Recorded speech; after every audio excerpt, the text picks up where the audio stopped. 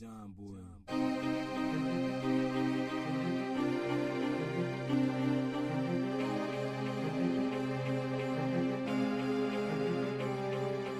Lessons from the screen, what we mean is we go through different documentaries to tell you what they gon' do. Give you our lessons, give them our blessings. If they trash, we tell you there is no second guessing. Knowledge is power, but time is precious. And we're here to keep you from them lessons. So sit back as we groove, giving you the review, so you only spend time on the docs that you need to. Welcome to Lessons from the Screen, the show where we give you a review of whether or not any particular information that you can get through any particular screen of any kind is worth your time.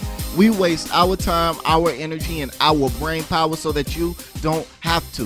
Lessons from the Screen is sponsored by PAC-Sync, a black activist advocacy and think tank with the purpose of increasing the quality of life for black people in America through education and a culture shift. You can check them out at www.pactsinc.org. That's pacsync.org. Go to the website, leave a review, leave some money, donations, leave your services, volunteer, leave word on the street, talk about it. Whatever you want to leave, leave it. And they can definitely use it to make things better.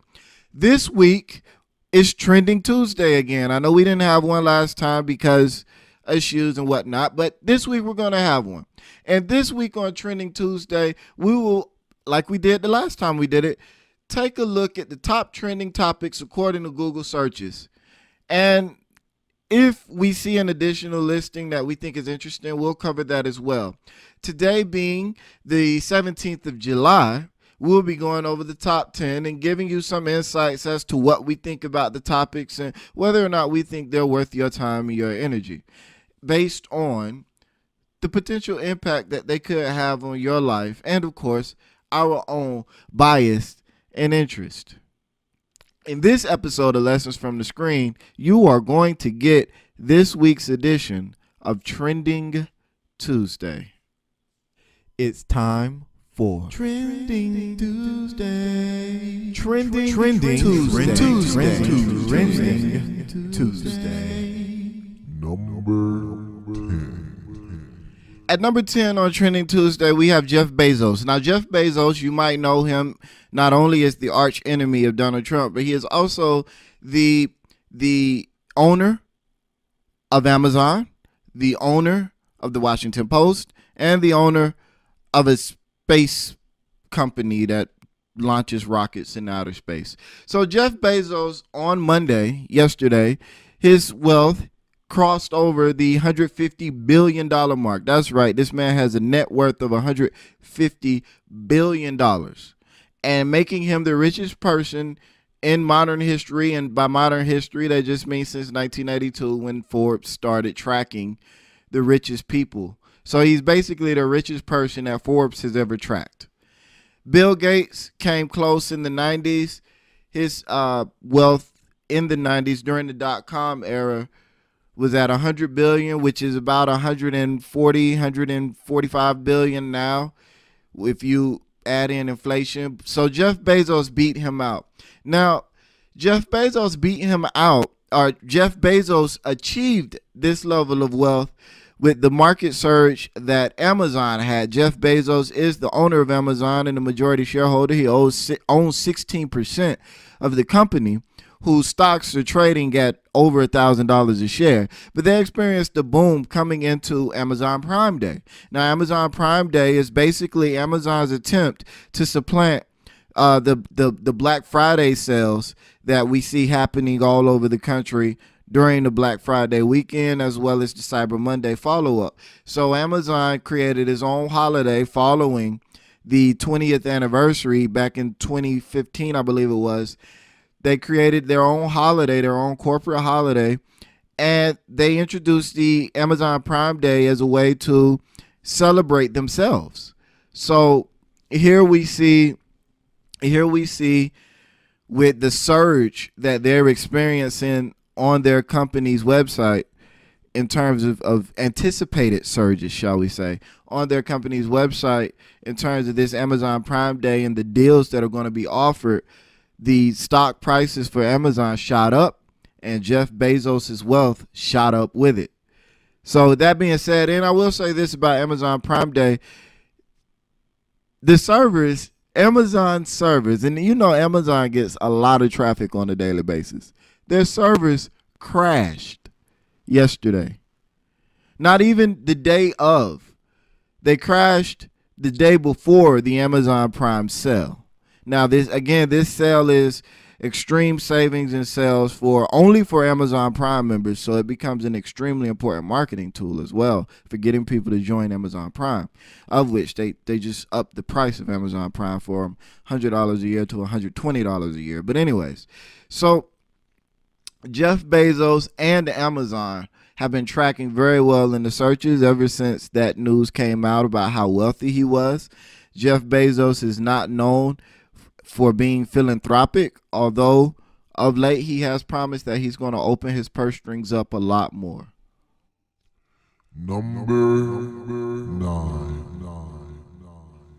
At number 9, we have Le'Veon Bell, the running back for the Pittsburgh Steelers. Now, he failed to reach a contract extension with the Pittsburgh Steelers, and he is one of the best running backs in the league. So this is significant for sports fans out there. And we have our own sports show, the Fix Sports Podcast with Joseph Ward. And I'm sure he's going to talk about this because this does impact the Pittsburgh Steelers organization. It definitely changes the potential landscape of the NFL because Le'Veon Bell is a running back that is still that good. So we're going to lead that to Joseph Ward. And I hope that he doesn't leave me hanging like he did last time we did a Trending Tuesday with the World Cup. Number 8. At number 8, we have ninjas. That's right. Real life ninjas. People are searching ninjas. And the reason they're searching ninjas is because, according to an NPR show, Planet Money, there is a shortage of ninjas in Japan. Now, let me lay this out for you because I know that sounds weird, right? It sounds weird to me even saying it, like there's a shortage of ninja. Why are people searching for ninjas? Why is this an issue? Well, apparently, the city of Iga, I'm sure there are a bunch of ways to say it, and only one of them is the right way, and I did not do the necessary research to figure out what the right way to say it is. But not boring all of that, the birthplace of the ninja apparently has a festival that it does every single year called the Ninja Festival. And it can't find enough martial artists to perform for tourists during the festival. Now, professional ninjas in this city can make up to $85,000 per year. But even with the salary being that high, it's not enough to attract people to the city to endure the intensive, rigorous training of becoming a ninja to perform for the festival. Japan is going through a period of low unemployment right now, and so all of the specialty towns, the little towns that provide a specialty service that could usually attract desperate people by way of high wages, are having trouble doing so. And this city is one of those towns, and as such, Japan is running out of ninjas. The city doesn't have enough ninjas to perform its festival, so the city is dying. NPR reported on it, and people started Googling ninjas. Good stuff. Number 7. At number 7, we have John Schnatter. Now, John Schnatter is the founder of Papa John's. And I'm sure we're all aware at this point that last week it came out that he had used the N-word. He said nigga in a training session. And I believe the training was actually on PR issues and the way to handle such things. So he said nigger during the call, during the training. It was a conference call training, and that got out. So everything had got quiet. You know, he got his name removed from his buildings, and campuses kicked him out. People gave him his money back. Some people did. Other people kept his money. They just took his name off their building, so on and so forth. But he hasn't stopped talking. So he came out recently over this past week end and basically said that the PR agency that conducted the training demanded $6 million from the company in exchange for silence about what happened in the media training session during which he said nigga. He refused to give them the $6 million, and he believes they released the tape in order to kind of punish him for it. So he's been saying that, as well as saying other things, saying that people are just overreacting, people are upset, things of that nature. But it caused his name to be brought back up into the light of what was going on.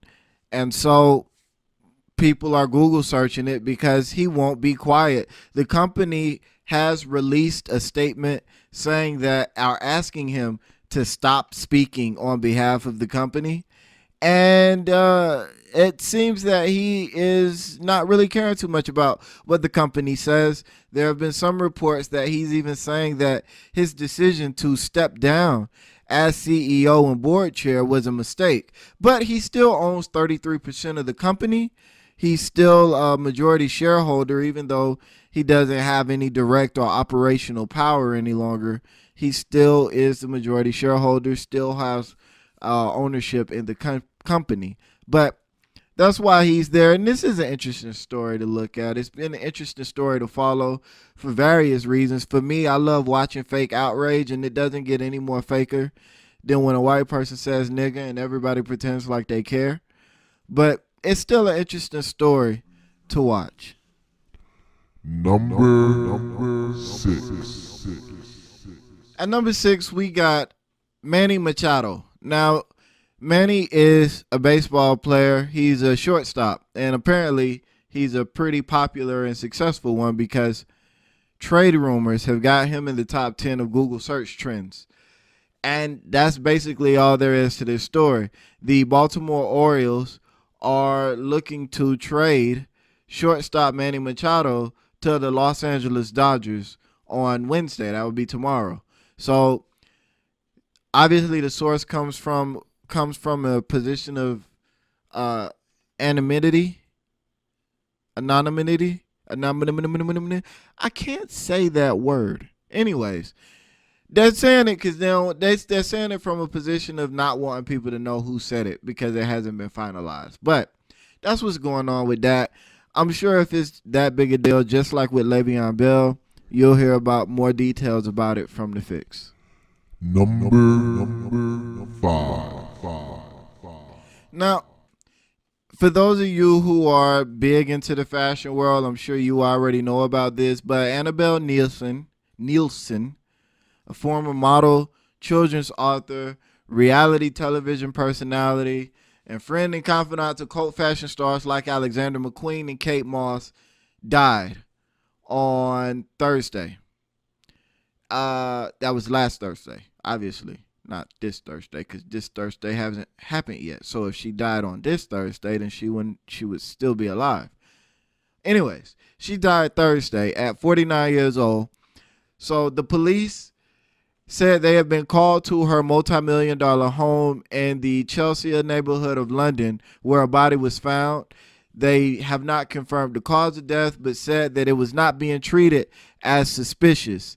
So obviously somebody with ties like that, especially in the fashion world, anytime you have a death like that, like we saw last time there was a trending Tuesday, we had a death of a fashion icon, and it was talked about. So this case falls in that same scenario. She was born in 1969 to a wealthy British aristocratic family. She was dyslexic, severely dyslexic, and left school at 16 after being badly bullied. And she went on to overcome her adversities and this, that, and the third, and, you know, became a successful person. So she's dead. If you're into fashion, I hope you can manage. If you're not into fashion, we should all still feel something about a loss of life. Number 4. Now, number 4, we have Maria Butina. Now, there's been a lot of talk about what Trump did in Russia, standing next to President Putin. And there's been a lot of talk about the ongoing investigation, the witch hunt, as he and the Republicans have been calling it. And the interesting thing about a witch hunt is that it's not actually a bad thing if you're finding witches. And they found a lot of witches, actually. So Maria Butina happens to be the latest batch of witches that have been found with the investigation. She has been indicted on criminal charges, and she has been charged with interfering with U.S. affairs.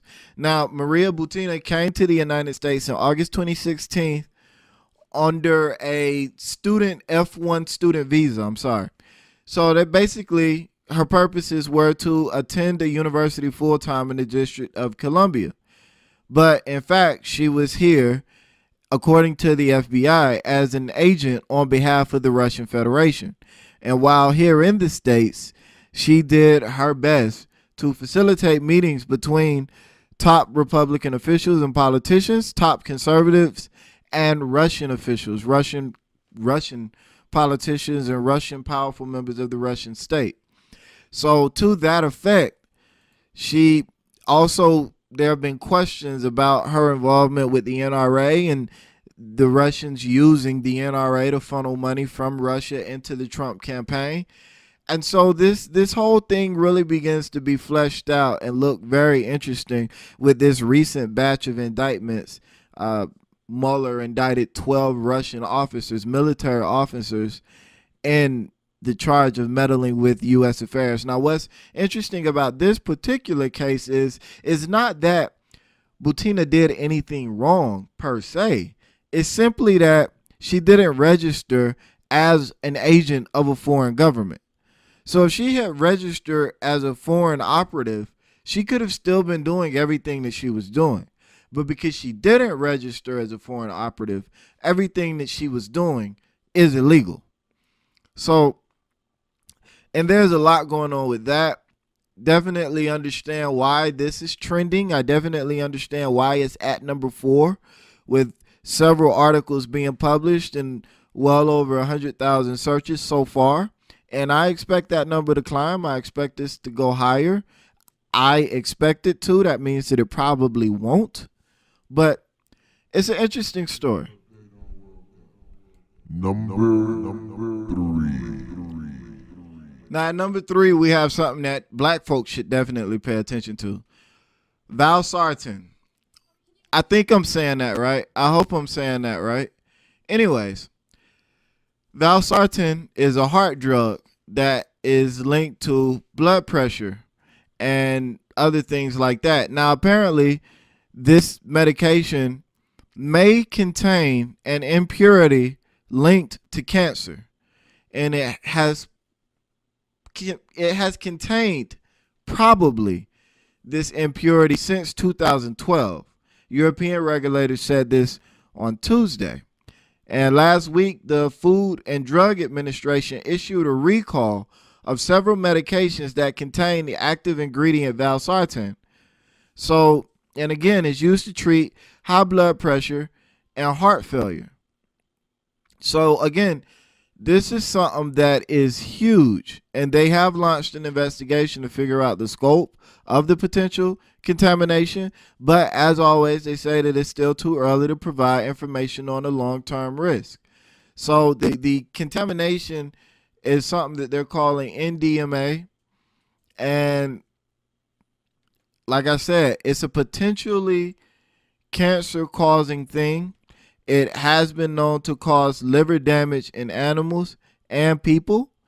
And considering the rate of blood pressure issues and cardiovascular issues we have in our community, something like this is something that we should definitely take seriously, especially if, you know, our medication is treating our blood pressure but potentially giving us cancer. So that's definitely one you're going to be aware of. I'm happy to see that it's as high as it is. Matter of fact, I'm going to do a quick update right now to see if it's still number 3. And no, it's not. It's already dropped down to number 5. So that is sad and troubling and disturbing. But now you know.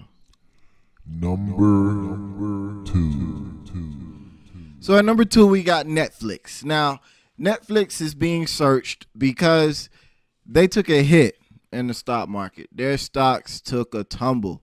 And their stocks took a tumble because they posted mediocre earnings for the quarter and they missed their subscriber target by 1 million customers.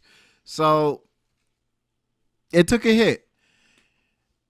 It has to be said, though, that they still have 130 million people around the world tuning in. They still have a gigantic lead. They still have a gigantic market share over the rest of the streaming industries. Hulu has just passed 20 million subscribers in May. So Netflix is still by far and away the champion, but they definitely took a hit. They posted mediocre earnings. They posted, they didn't hit their subscriber targets. Type of showing for Netflix for the quarter. And the stock took a dip 5% on Tuesday, and its initial dip was 13% on Monday. So not a whole lot to say there. If you're into money and all of that, you already know about this. If you're not into money and all of that, then I would advise you not to try to pick out individual stocks anyways. But that's where we are with Netflix. Number 1. And that number 1, interestingly enough, the 2018 Home Run Derby. And it's not so much that there was a Home Run Derby as it seems to be the fact that people think that the winner of the Home Run Derby cheated to win it. And so, as with most things out there, there is a vast conspiracy about why the improbable has occurred. And it was improbable for him to win. He had a furious surge, 18 home runs to win the championship or to win the Home Run Derby. And people are like, come on, this isn't real. So if you go to Twitter, you'll find all these people typing out their explanations for how it didn't happen, how it wasn't, how they cheated, how the rules weren't enforced, how it was really a television scam, how there wasn't really a home run derby at all. And it goes on and on and on and on and on. But Bryce Harper won the home run derby. And with that, I'm pretty sure, again, it's a sports topic. Joseph Ward is probably going to get into it on the fix, so I'm not going to go too deep into it. But that was your number 1 subject, number 1 search term.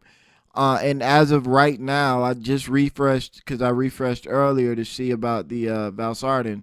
It is still number 1 as of this moment with over 1 million searches and poo-poo load of articles written about it. So there you have it, folks. That's our top 10 at 10 on Trending Tuesday.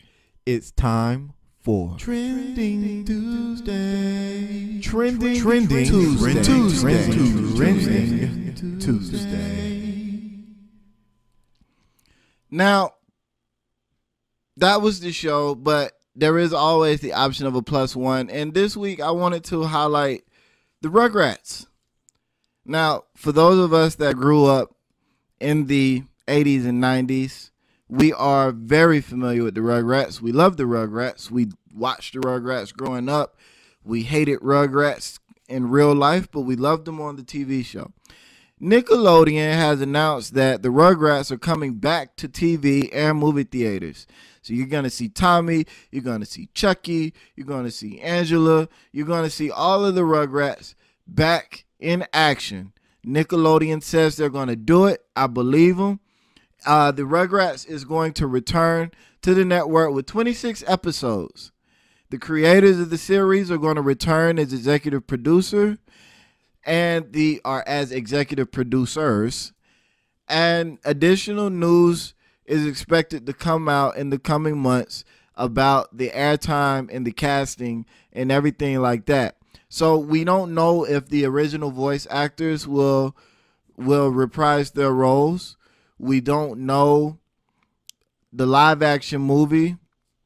We don't know what's going to happen with that. We do know that it's slated to hit theaters in 2020, computer generated characters. So, you know, it's going to be an animated film. They had an animated film of the Rugrats, actually came out in like the late 90s, 98, 99, something like that. But that's what's going on. I was real, you know, kind of excited to see that because cartoons nowadays just suck. They're just awful. And maybe that's the old man in me. I don't know. But they're just not good. So it's always good when you hear about a good cartoon from the past making a resurgence, re-emerging, and coming back to delight the people that were children when it first came out. So that's the Rugrats, and that is the show. Thank you for tuning in to this episode of Lessons from the Screen Trending Tuesdays, and we will see you in 2 days on Thursday for a regularly scheduled program.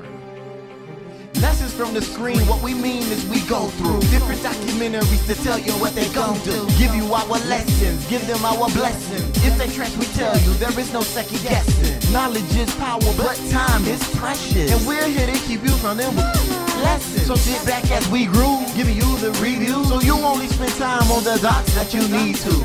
Once again, I want to thank you for tuning in to Lessons from the Screen. Lessons from the Screen is brought to you by PaxInc.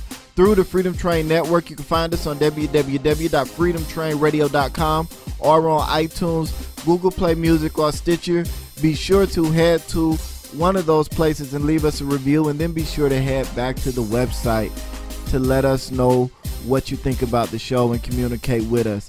Also, be sure to head to www.paxinc.org and show some love and support for our sponsors. PaxInc is doing big things in the community and trying to do more, always trying to do more. So be sure to head to the website. That's www.paxinc.org. Donate, volunteer, become a member, talk about it, whatever.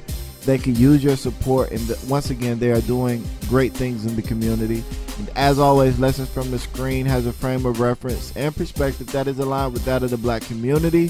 The things that we look at, whether it be on the Trending Tuesday or the regular Lessons from the Screen show, will always be looked at from the black perspective. So keep that in mind, because we need more minds shaped into that perspective and trying to do things that we need done for ourselves. So with that in mind, again, thank you guys for listening again. Remember to tune into the Freedom Train Radio. We have the app that's available that you can get from the website. It's in the Google Play Store. Sorry, it's not available on iTunes yet. We have the live internet radio, and we have more shows coming up. Thank you, thank you, thank you. And I will see you guys on Thursday for the next episode of Lessons from the Screen.